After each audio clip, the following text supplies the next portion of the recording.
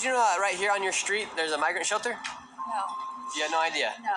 Really? No. You know that building right there is a shelter for migrants, the Stratford and Arms? The migrant shelter is literally right there, and then right next here is a school full of little kids that are all getting out of school right now. You're living here in New York City, and you're seeing what's happening with all these migrant shelters popping up everywhere. Why do you think they're keeping it such a secret? Well, because, I mean, New Yorkers, there's an old saying that it's better to beg for forgiveness than ask for permission. So, in the situations, particularly nicer areas or more conservative areas like southern Brooklyn, when they've let people know they're going to take a school and convert it, they face massive backlash, sometimes lawsuits, sometimes protests, sometimes just backlash.